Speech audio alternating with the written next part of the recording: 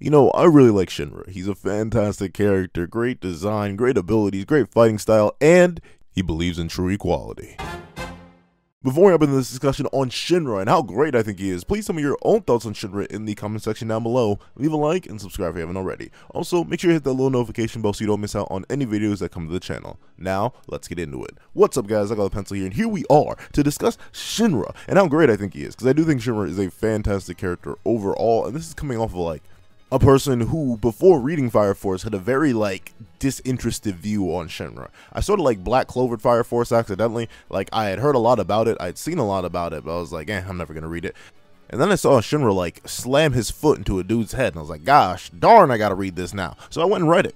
And it gave me one of my favorite main characters out of a lot of series for a while. That's mainly because of how, real he feels, how human he feels, but we'll get into that in a little bit. But first, before you hop into any discussion on Shinra too deep, spoilers for everything, the whole manga. I'm caught all the way up, and thus I will be spoiling anything and everything. Some spoilers will be complete random. I will not even intend to mention them, and they will be mentioned. So if you do not want to be spoiled on the manga of Fire Force, you can dip out of here. I'm just going to be talking about everything. So I don't know where the anime ends. I didn't watch the anime, so manga spoilers all over this bad boy. So let's get right into it. So why do I like Shinra so much?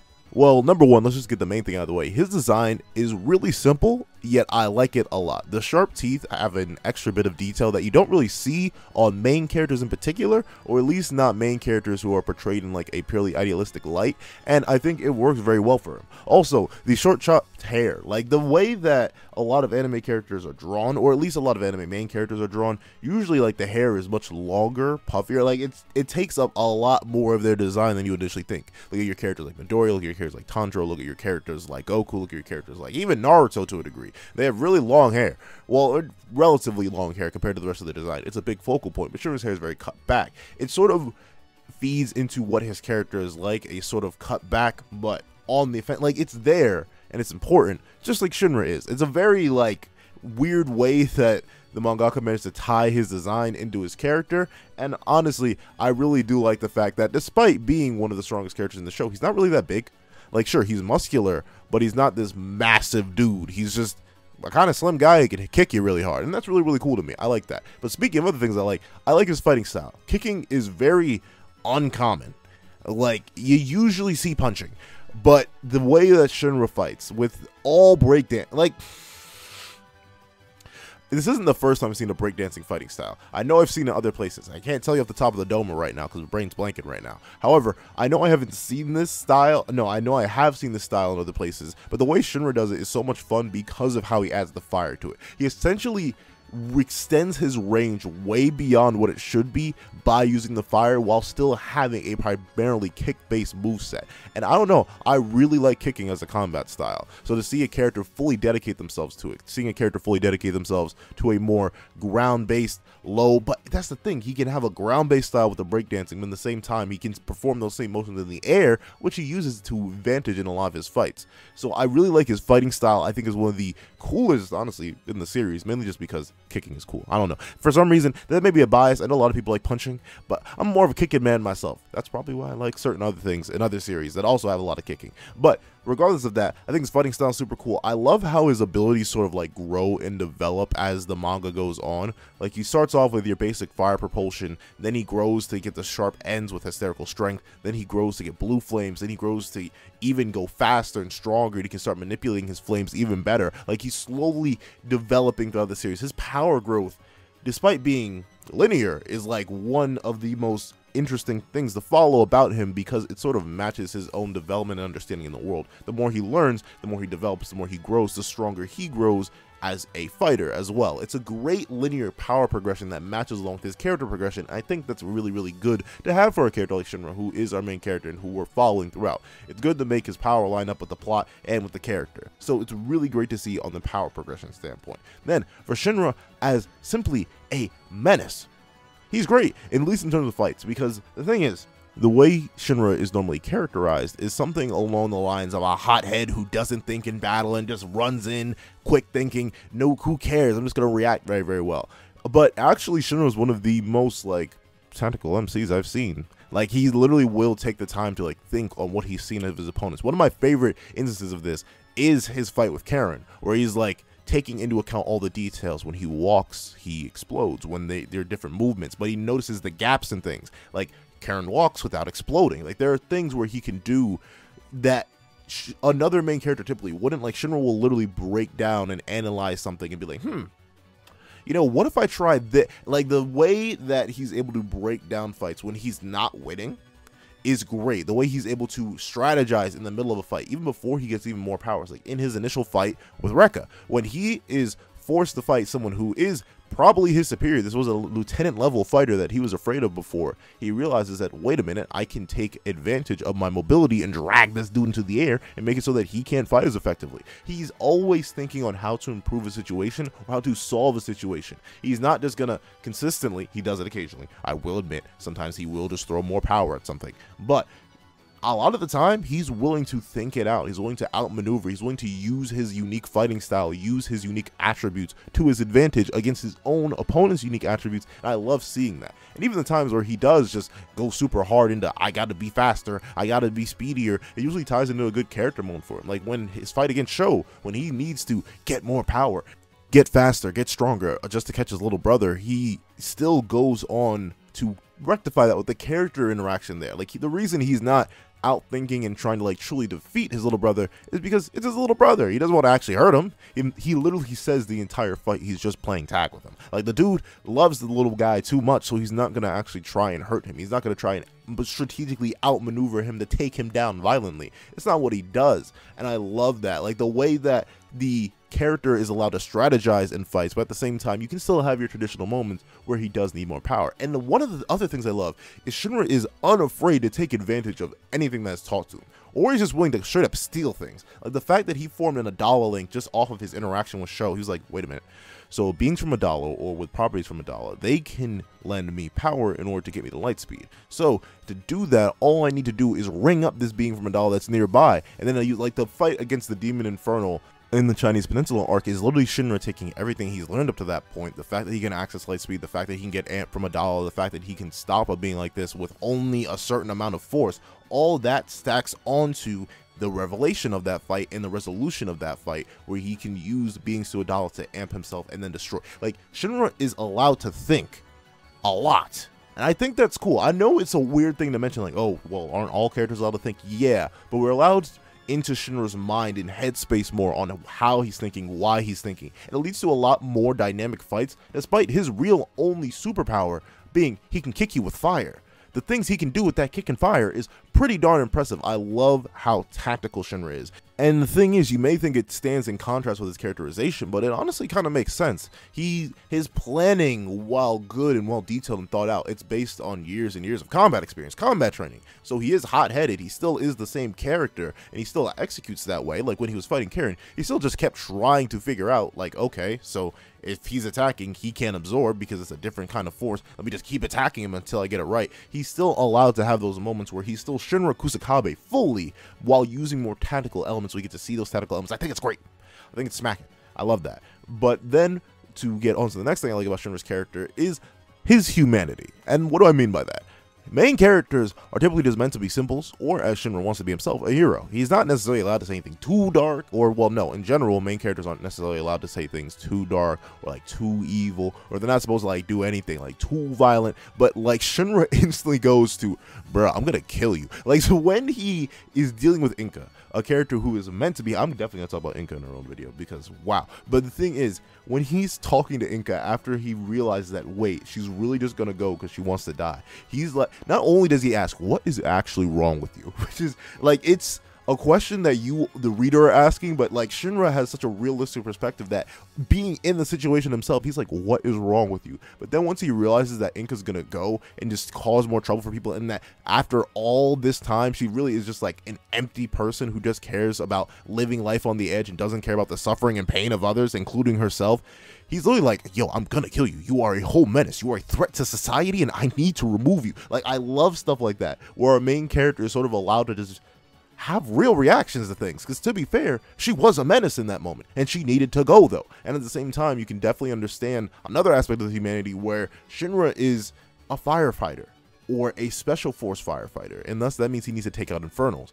Shinra fully acknowledges the fact that these Infernals were people. These were actual human beings that he needs to stop to protect other human beings. And he lives with that. It's a sad part of his life that he has to deal with, that he has to push onward from. And it's the amount of things that he has to take in stride and keep moving just to be himself. Like, that's like the divide. Like, when he is still the superhuman top tier will of a character, like, I will do what I can no matter what to be a hero, to save the people even if they don't want me to. While that is still the inspiring part about him, it's the human nature, how he has limits, how he still has those human connections through other characters like Sho, how he still cares about his friends, his new family, like all of the extra human spice that's dribbled in there. That makes me really enjoy Shinra. It really makes me think he's great. From the moments that Shinra is an absolute perfect paragon of humanity, like, I am literally the savior, I'm gonna come and absolve you of all your troubles and horrible misgivings, like he is apparently supposed to be. At the same time, he still has those moments where he gets angry, where he makes dumb decisions for the fact that he simply wants to save his little brother. From the fact where he literally says he's gonna kill somebody because they've gotten on his nerves so badly, and to the point that they're actually becoming a threat to other people. I love that. And another thing that I love is that Shinra loses, like, a lot. Like, the dude catches some fat L's consistently, and sure, he usually gets the run back. Like, to be fair, he lost to Karen. Like, there was nothing he could do against Karen. Like, sure, he figured out the one weakness. If he attacks back, then bada bing, bada boom, you're stuck out of the room. Karen will take damage. But Karen instantly just flipped the script on him and was like, okay, I just won't attack you then. What's the plan now, buddy? And Shinra was like, oh, you right. And then he lost that fight. Like, there are times where a main character, or characters in general, will just be like, huh, I'll let you live this time. Huh, I'll get you next time. Or like, oh, I wasn't at my full power. No, Shinra had the answer. He just didn't know how to execute it because his enemy also had the answer. It was like, it's some of the weird things for me that really make me like things like that. Like, when a character is allowed, especially a main character, is allowed to lose as hard as Shinra loses. He lost to Karen. He lost Sho. He lost the world. Like, he is literally constantly playing a game of catch up because of how many times he is forced to just boom, he gets knocked down by the world so often. And speaking of getting knocked down by the world, his backstory is great. And that's because it's a backstory that actively ties into Shinra's modern world and his perceptions and how he is viewed in the eyes of the world, and how the world has sort of built this narrative around him that he really can't do much about outside of trying to become a hero to prove them wrong. It's like it's the little things, the little dibble dabbles of spice that make me go, yeah. This is some top tier mess right here. Like, I enjoy it, mainly because of the fact how Shinra is portrayed as this monster. Like, he's this inhuman person who murdered his own family in a fire, and he smiles about it. People never go into the possible trauma that could have come from that event. People never consider the fact that it could have been something else. People never even gave him a chance. He was just marked as this demon, this monster that no one could ever reconcile with. And the way that affects him and the way that it characterizes him to go even harder into being a hero is great. The way that the mystery around that entire scenario is built up throughout the narrative is fantastic, because first, you think everyone's dead, but then you find out Sho is still alive, and in fact, he's one of the most powerful characters around there. But you didn't know that. The way that the mother is actually a demon infernal who was the one who burned the house down. Like, there's so many things about his backstory that make it more complicated for him as a character that it's great. Despite being so long ago, like literally over a decade ago by the time of the modern narrative, it's still so impactful because it sort of like ties into the modern problems of the world, because this leads into the whole pillar incident. This leads into the concept of demon infernals at all. It like does so much despite how it's weird, because the backstory is rather in depth, but it doesn't feel like this is weird, right? Like, it feels like a Naruto-esque backstory where like it was a problem, but where Naruto sort of got his redemption around the Pain arc when he saved the village and people finally realized the Vessel of the Nine Tails could do some good. And like, it sort of ended there. People stopped hating him.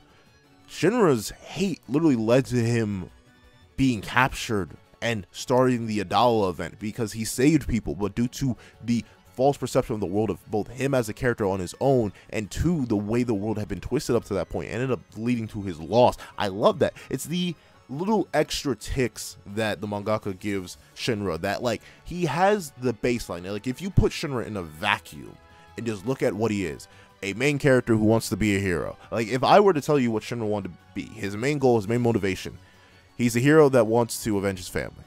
Sounds super basic, right? But it's when you add those little extra spices, those little extra details. Like, say you're mixing a pot of food up, right? You can just cook the meat. Like, you can have just a regular chicken, just regular piece of chicken.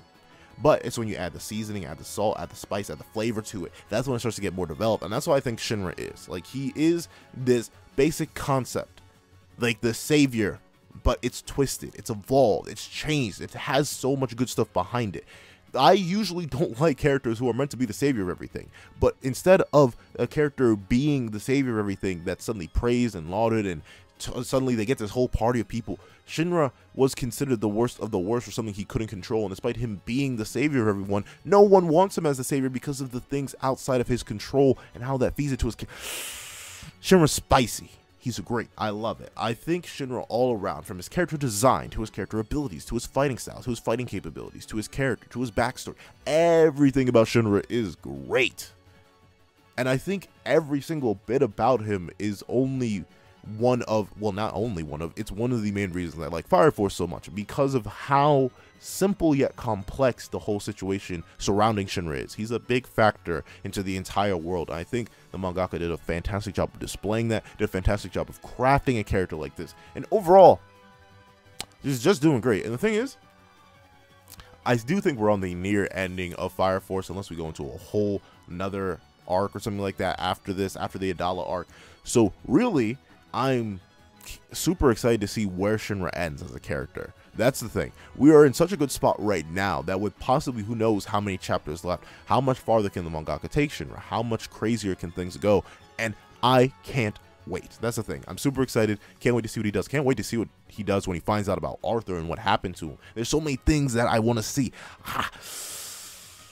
Shinra slaps. He's fire. He's great. He's fantastic. That's all I have to say. I was gonna make the video upon. I was just gonna say Shinra is fire, but like, there are better characters to make that joke with, so we'll definitely get into that. But those are my thoughts on Shinra, his design, everything about him. But I want to hear your thoughts. Please tell me in the comment section down below. Thank you guys so much for watching. Please remember to like, share, comment, and subscribe, and make sure you hit that little notification bell so you don't miss out on any videos that come to the channel. Thank you so much for watching once again, and I hope you guys have a wonderful day. This is that guy with a pencil, writing off.